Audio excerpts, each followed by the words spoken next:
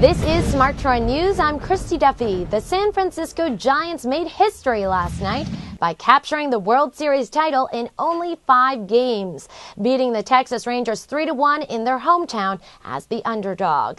This is the first series win for the Giants since 1954 and the first since moving out west from New York in 1958. The Giants' victory against the Rangers, who spent more than 150 days in first place, was especially sweet for fans who had been waiting generations for the Giants to claim the championship. The MVP of the series was Edgar Renteria, who hit the Giants' pivotal 3-run home run in the 7th inning, finally living up to his 2-year, $18.5 million contract. Renteria, who many consider to be a washed-up player, is contemplating retirement after the season.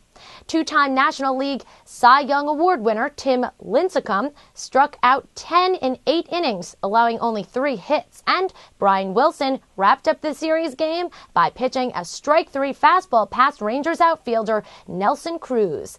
Wilson commented, quote, "It's been a storybook the whole year. We had to win this one because of the guys who come in our locker room all the time and never got to experience one. Willie Mays, McCovey, this one's for them." Following the 106th Fall Classic, Bay Area fans took to the streets to riot, or what the San Francisco Chronicle euphemistically called joyful mayhem. Fires were set, vehicles were attacked, police were involved. Enthusiastic participants even checked into riots on the location's social networking service, Foursquare. Authorities may have been able to contain the celebratory chaos, but they can never take away this victory for the Giants and their fans. This is Smart Trend News. I'm Christy Duffy.